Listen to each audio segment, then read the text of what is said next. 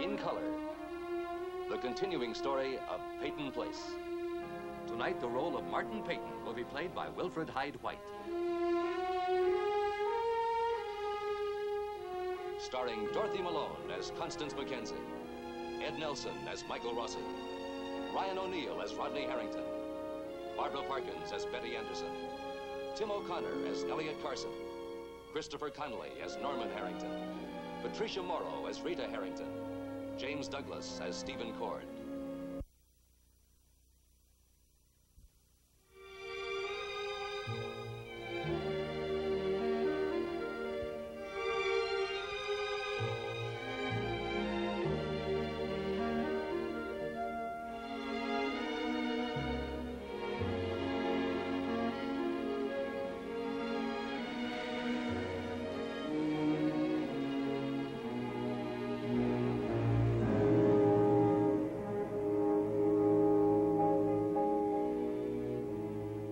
Yesterday, Jack Forrest, who called himself Jack Chandler, was shot to death by police while trying to escape from a rooming house hundreds of miles from Peyton Place. Very few people who had come into contact with Chandler felt regret at the news. And one man, Leslie Harrington, felt greatly relieved. For Chandler had a long-standing hold over him.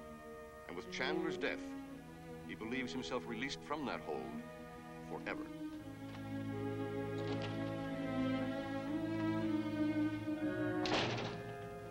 What do you want? Hi, Les.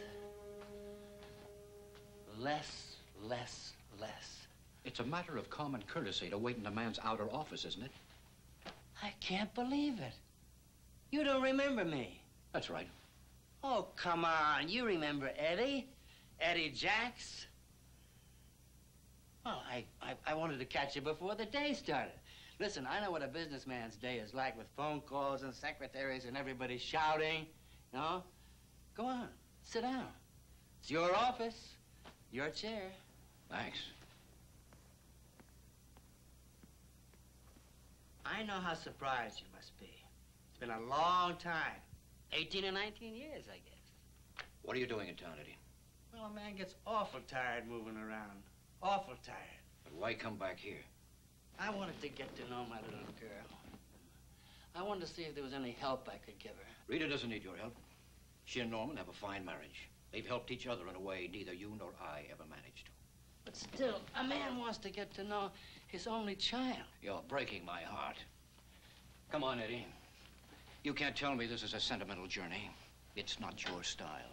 Well, a man's style changes, you know? You're the living proof of that.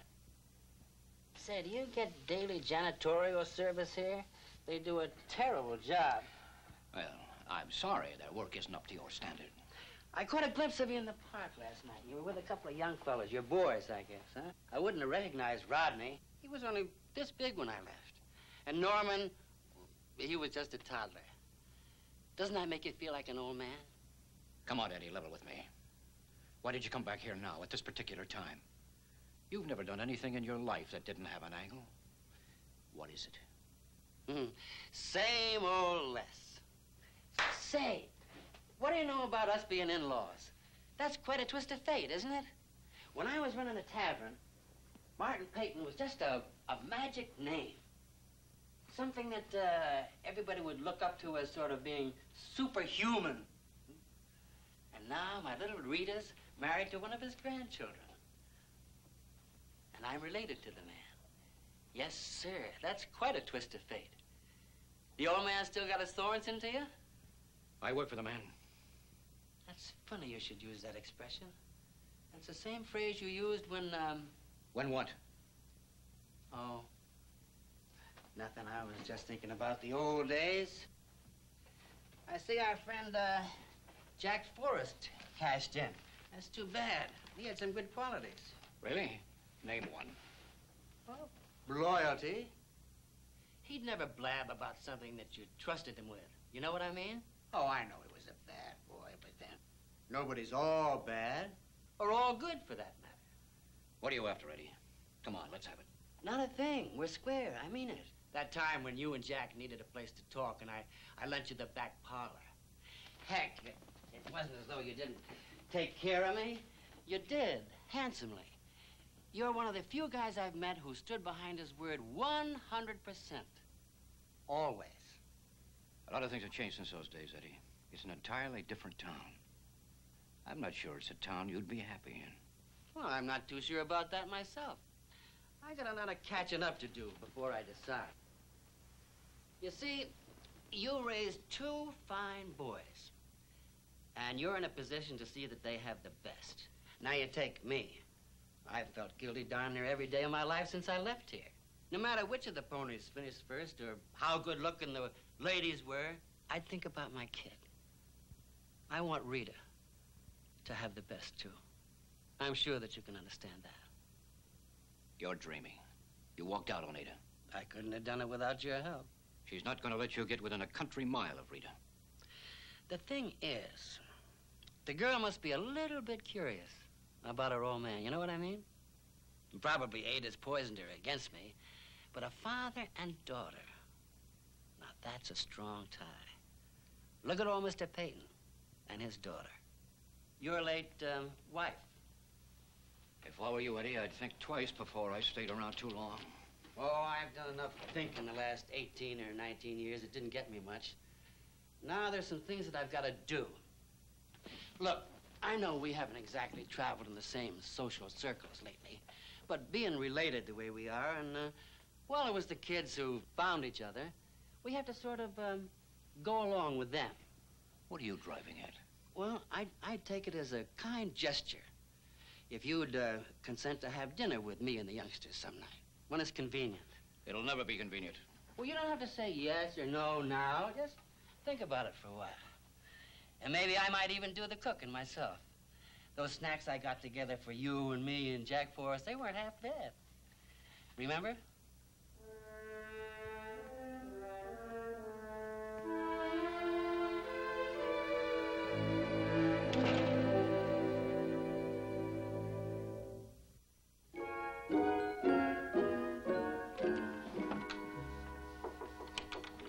Come in. Oh, hello, Betty. A crisis in the kitchen. What's the matter? The table. This table? I told Mary to hide it in the cellar as far back in the corner as possible. Well, she came to me in tears and said that you insisted on bringing it up here. Oh, I'm so sorry. The last thing I want to do is to upset this house. We do want you to be comfortable. You're Martin Peyton's guest. And soon-to-be wife. So if you'll just forgive Mary. We ended up putting that junk in the cellar after the fire. I think you did a beautiful job decorating the house, Betty. It's just that I'm rather fond of old things. Antiques. Oh, well, Martin Peyton said it made him feel 20 years younger after he got rid of that stuff. 30. Wonderful. Well, I mean, it's a matter of taste. If a person wants to live in a museum, that's fine, but I just don't happen to. Well, I do think you're depriving yourself of a lot, Betty. Just because something is old doesn't mean it's dead. This table, for example, this was made by Sheraton. It was used by the large landowners to keep track of the rent that their tenants pay. You see, there's a drawer for each tenant. It's very interesting. Oh, the good homes in England are filled with these things, but they are rather rare here. Have you done much traveling? No, none to speak of. You should get Stephen to take you around a bit. There's so much to see, so much to understand. There's no reason to be trapped in a small town forever. It's very easy to do on your own. You should go to New York. Go to Europe. You'll see so many ways of life that are free, marvelously free. Well, that sounds very nice, but not now. Stephen has to build up his practice. He has a lot on his mind. Betty, I think you should get Stephen away. Have a little fun together. We have quite a bit of fun right here. Oh. Adrienne, let me set the record straight. I was wrong about something. It's very obvious now that Mr. Peyton brought you here because he decided to marry you. That's true. He did propose some time ago. But when I went to Stephen to start legal proceedings against Dr. Rossi, I did become aware of an attraction. I'm afraid uncomfortably so. Go on. Well, I hope you won't take this wrong. There was nothing said, not a word. It was just woman's intuition. I didn't want to irritate Martin, and, well, the last thing I want to do is to cause you two any trouble, so I thought perhaps the best thing to do was to find another lawyer. I think you're flattering yourself, Adrienne. Stephen would never think of representing you against Mike Rossi for any reason. Maybe not. It was just a question of a look, a certain tone of voice. You know what I mean. Stephen is such a serious man. He's had to work so hard, I don't suppose he ever had a chance to have schoolboy crushes when he was younger. He's just having his now, with a little of the rudeness that goes with it.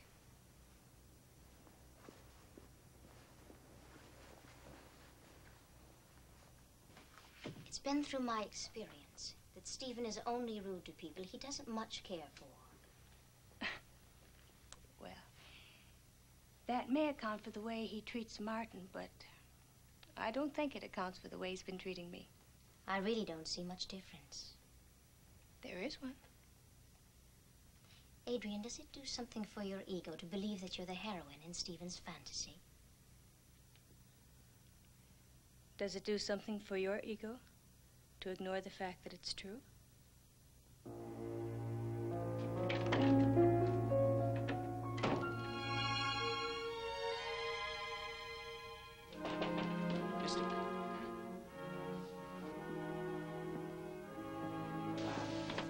Can I get some information about tomorrow's newspaper?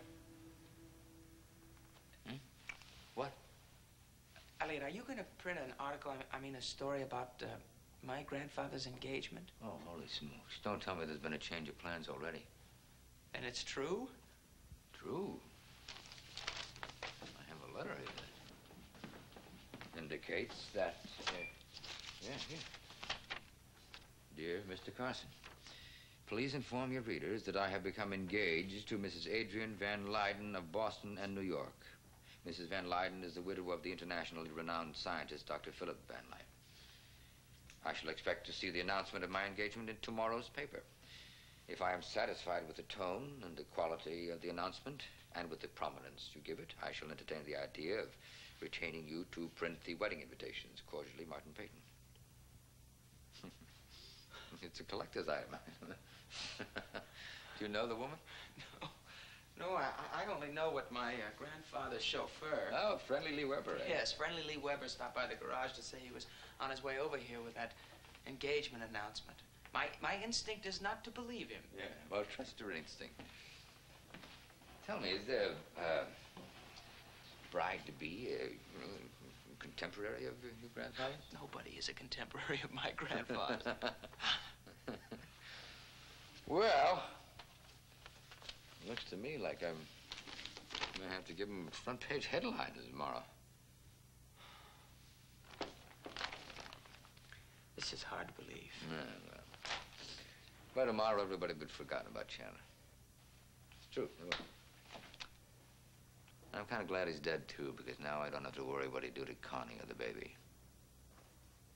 The only thing is that Chandler's death closes the last opportunity I'd have of finding out what he knew about Allison.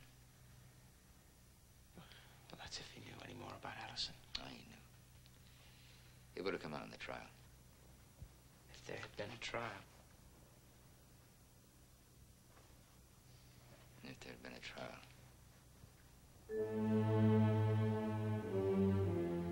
Well, I better get back to work. All right. Have a good day.